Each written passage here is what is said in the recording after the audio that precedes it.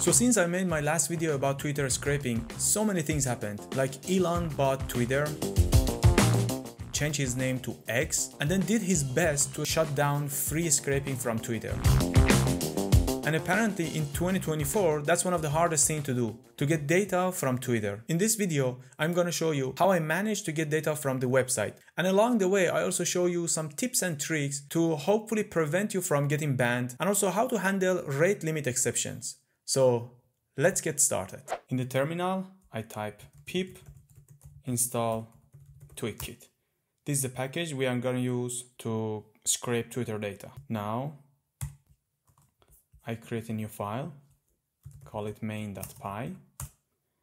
Then I do the imports. I do from twikit import client. This class helps us to interact with Twitter and get data from it. And to handle rate limit errors, I import too many requests. Then we also need some other imports. Import time, from date time, import date time, import CSV, then from config parser, import config parser, and lastly from random, import randinit. Now I type the constants that I need, which is minimum tweets, and let's start with 10. Later we're going to increase it to higher numbers. And also for our query, let's start with something really simple, chat GPT. Then later again, we're gonna make the query more complex. Next step is to import our login credentials. Now, I highly suggest you to create a secondary Twitter account that if it gets banned, it's still okay with you. During making the materials for this video, I had several accounts getting banned, so I always made a secondary account to make sure everything is fine. Then we put the credentials of that Twitter account over here. So I make a new file, call it config.ini.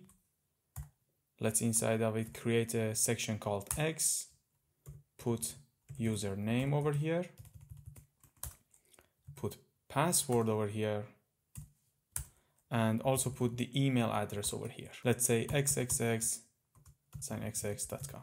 After you type your credentials over here, you can just close it and come back to the code. Now that we have the credentials in config file, I will start reading it over here. So first I create an instance of config parser. Then I read my config ini file. And then I start creating the variables that I need. So username is config from the X section, username, then email, and then password. Next, we should authenticate to the website. So authenticate to x.com. Now, there are two methods that we can authenticate. The first method, of course, is to use the login credentials. And the second method is to use cookies.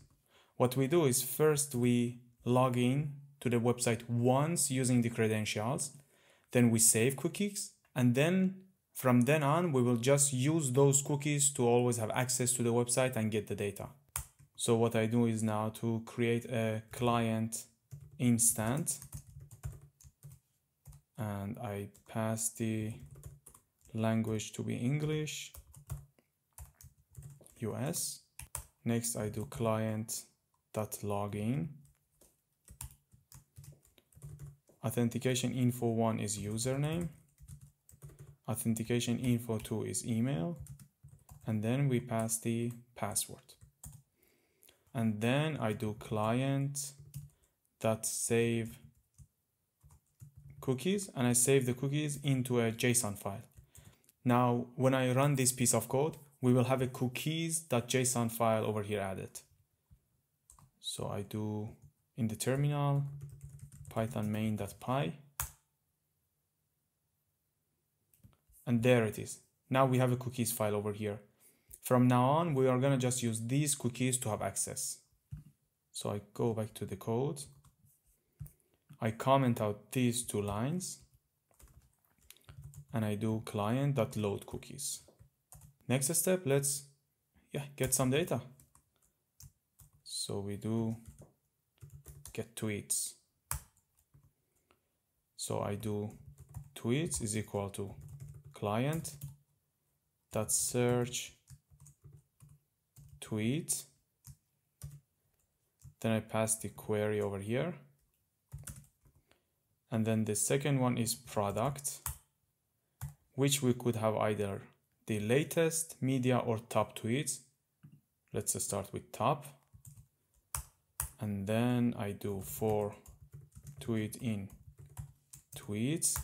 Tweet is a complicated object, so to print it, I do print vars of tweets, so it will convert it into a dictionary. And let's just break the loop over here, so we only see one tweet and it's all details. So now back to terminal, I run the code. And there we have it. So we got one tweet over here. This is really dense. There is a lot of data over here. This is user that could give you the ID or, for example, name of the user over here, and so many more data. So we can grab all of this data over here. So I just clear this terminal, go back to my code. Instead of converting the tweet to a dictionary, what I will do is to get the important information over here. So before everything, I just create a tweet count constant, set it to equal to 0. Then every time we get a tweet, I increase that number by 1. Then I get the tweet data. Let's create a list. We put tweet count, tweet.user.name, tweet.text. Let's say tweet.created@. Let's also put how many retweets it had and also how many likes it had. So we get all of this data over here. Then I just print the tweet data. Let's run again the code. And there it is. So we got one tweet from Teampole. It has 444 retweets and almost 3,000 likes, which is great. Now let's, instead of one tweet, let's see more than one. So instead of breaking, let's print all of the tweets. And at the end, let's just print how many tweets we got. Normally, I like to print out the time. Let's say done. Got this amount of tweets. Now we rerun the code. So at the end, we received 19 tweets. One issue that we have so far is that we didn't use this minimum tweets over here. 10 is okay. What if we wanted 30? Then we didn't get it over here. So to solve that, after I create the tweet count constant, I initialize tweets as none. Then I write a while loop while tweet count is less than minimum tweets. Let's bring all of this piece into a while loop. Then we say if tweets is none, we search for tweets.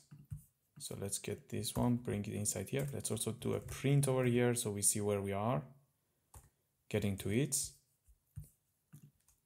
If tweets is not none, that means we already did one round of search.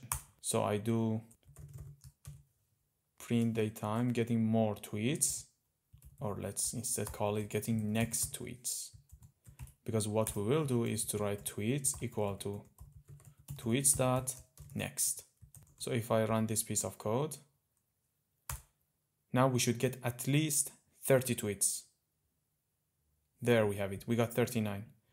At some point, we got 19 tweets, and then we went for the next batch of tweets until we got 39 tweets. So still there is one problem over here that we have, is that sometimes this .next method returns empty results because there were no more results to get. So to handle that, we say if we didn't get any tweets, say that no more tweets were found, and then break our while loop. We still have one more issue over here, is that every time we are calling this .next method immediately, that can be alarming to Twitter because there are so many calls, one after another, which can easily flag our account and get banned. So later I'm going to show how to make this a bit better, so hopefully we don't get banned immediately. But before that, let's save our tweets into a CSV file rather than just printing. So for that, up here, before our authentication, we start creating a CSV file. So we open a CSV file called tweets.csv. We open it into a write mode and we name it file. And then we create a writer instant for that. Then we write the column names over here. Now I don't like NO, I just put tweet count, the username, the text created at, number of retweets and number of likes. That's nice. Then down here, instead of printing tweet data, we write it into a CSV file. So we open the tweets.csv file into the append mode and we start writing the rows. Again, we create a writer instant for the file and then we write a row which has the tweet data over here. And then let's also over here add a print instant just to see how many tweets we get in each loop over here. Let's close it here. That's great. So now when I run this code, we will get all of the data and save it into a CSV file. So I just clear over here, python main.py. We got 19 tweets in the first iteration, then 39 tweets, then done. Now we have this tweets.csv file over here. If I open it, all of the data is here. 39 tweets. Great. So I close this. So now we have a functional piece of code. We can get whatever amount of tweets we want and then write it into a CSV file. The next step is try to modify the code in a way to simulate a human behavior. So hopefully we just don't get banned immediately by Twitter. For that, I'm going to add some delays to this piece of code before calling the Twitter API. So first, let's just clean up a bit this code. I take this piece of code, I cut it and create a function. So I say tweets is equal to get tweets and I pass over here tweets. Now I need to define this get tweets function. So I go at the beginning of my code after the constants. I do def get tweets and I paste our code over here. Then at the end, I return tweets. So we still didn't do anything. We just created a new function. Now every time before getting new tweets, I add some delay. So I go to my get tweets function over here. First we do a search, which is fine. Then I create a random wait time. So I call it wait time. It's a random number from 5 to 10. So then I say getting new tweets after wait time seconds. Then we do time.sleep and we wait for that amount of time before calling the next method. Now let's go, instead of 30, call 100 tweets and run again our code.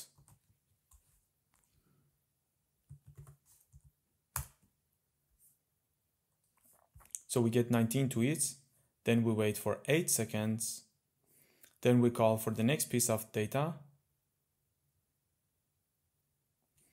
We got 39 tweets, then again we wait for 8 seconds, and we just continue this loop until we get the 100 tweets that we want. Finally, after calling the API for 6 times, we got 119 tweets. And if we again check our tweets.csv file, we should have 119 tweets over here. There it is.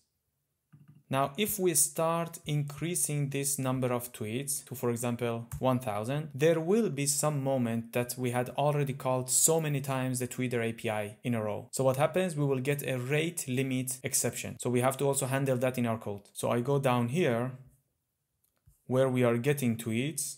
Instead of getting the tweets directly, we use try and except method. So we try get tweets. But if we got a too many requests exception, we write it as E. We can type rate limit reset equal to date time dot from timestamp E dot rate limit reset, and then print rate limit reached. Instead of reset at that time, I type waiting until. Then we do wait time equal to rate limit reset minus date time now. So that's the amount of time we have to wait until everything is fine. So we wait until that by calling the time.sleep method, and we wait for the amount of wait time dot total seconds. And then after that's done, we just continue our loop. So this way we should be able to handle this exception.